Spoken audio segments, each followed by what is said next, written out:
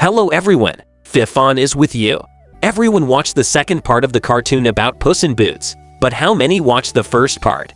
I think most watched. Today we'll talk about why the second part has become so popular and why it is much more interesting and better than the first.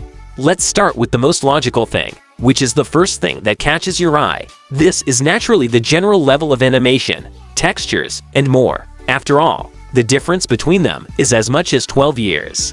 In the first part, they use completely different technologies, and in general there is a different style. Then DreamWorks was chasing realism. Maybe they had a race with Disney. But in the second part, this race has clearly stopped. With the release of Spider-Man through the universes, everyone saw how the picture is changing, and, in principle, the cartoon, when 3D animation is supplemented with hand-drawn effects. Of course, DreamWorks could not help but use this idea, and began to introduce such a style with Puss in Boots. The next will be the fifth part of Shrek and so on, until everyone gets tired of it. So far, this style is something new for everyone. Although it is already 5 years old, I don't know about others, but I really like this style. But in general, DreamWorks has raised the level of animation and textures over these 12 years. And besides, 4K video has appeared.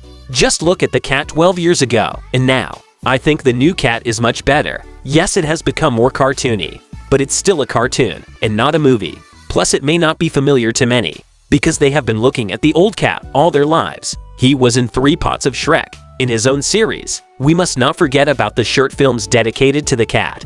The next thing we will discuss the characters. If we take the characters from the first part, then we will understand that the first part loses even in terms of the number of main characters. There were only 5 people who were constantly in the center of events. But in the second part, let's count in turn. 3 a bear and a Goldilocks, a cat in boots with a soft-footed pussy cat, and a burrito, Jack Horner, and a wolf, and those 9 characters that lead us through the story. Besides, these are not just characters. Each of them was very well revealed as individuals.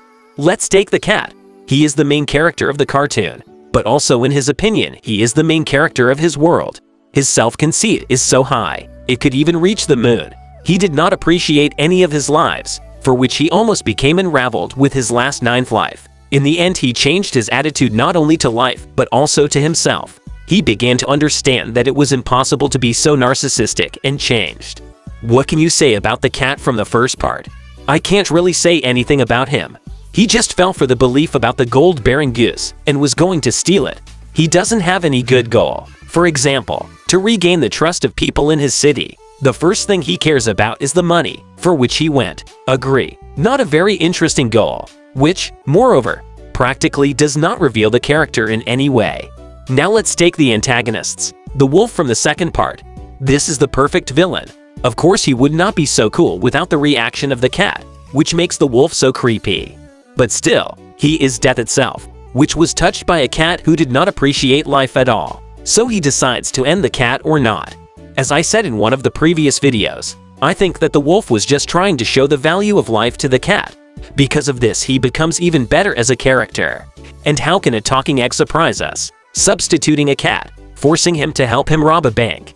He harbors a grudge against him and decides to take revenge on him.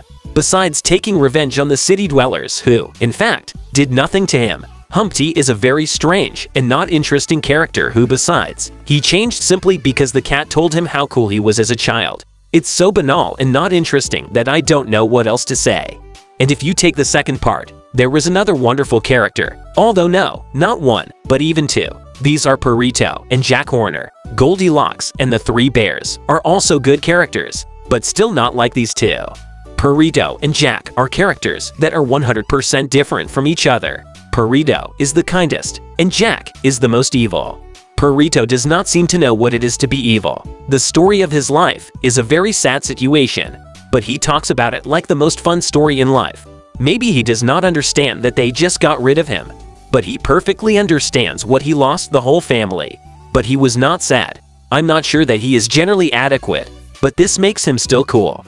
Jack Horner, on the other hand, is the most terrible person in the whole world. He absolutely does not appreciate human or any other life. He himself destroyed almost his entire team, and even thought that this might be wrong. Puss in Boots 2 is generally a cartoon in which there were a lot of deaths. Naturally, it was shown in such a way that it would not injure the psyche of children. But still there are deaths. And just because they decided to take such a step, they had access to such a character like Jack, who easily killed his entire team without remorse. This is how Jack is remembered. He is the most indifferent character not only in the cartoon, but in the entire history of animation. If you think differently, write about it in the comments. By the way, subscribe to the channel.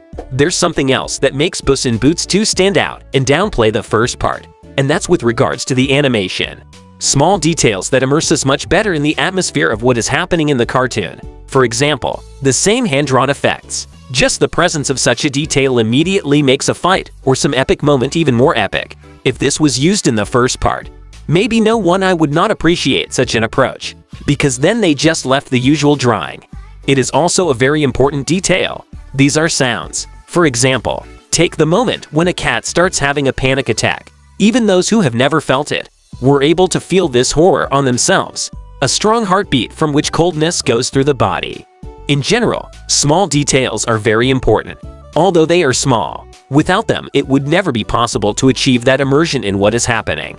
All those standing up cat hairs, heartbeats, hand-drawn effects. All of this is what makes the cartoon what it is.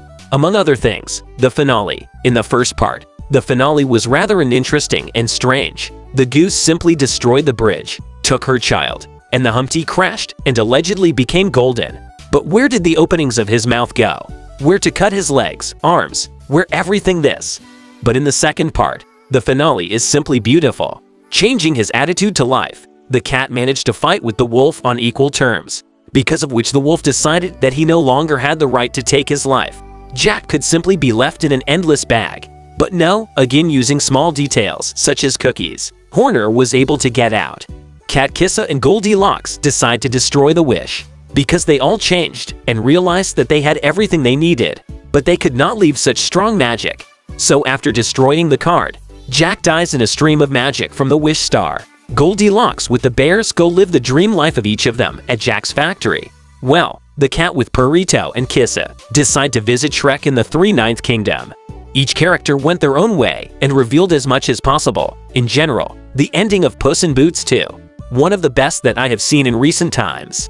That's all for me, since almost no one is looking to the end. Everyone for now.